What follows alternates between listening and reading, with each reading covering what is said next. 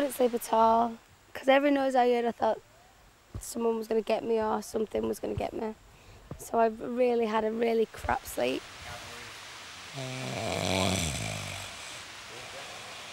Normal morning, I roll out of bed, get the coffee espresso machine on, some toast, and that's how I get fired up in the mornings.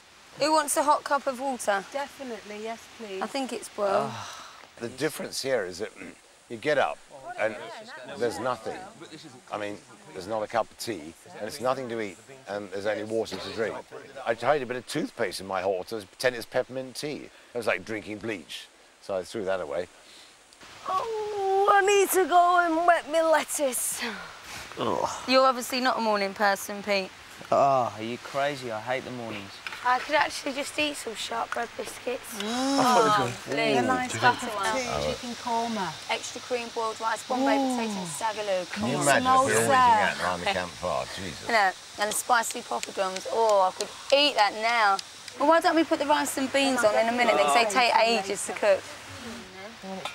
Prison food was absolutely shit, but nevertheless, you got 3 in a day, you eat it, and you don't think about it, but it actually tasted something because somewhere along the line, salt got introduced.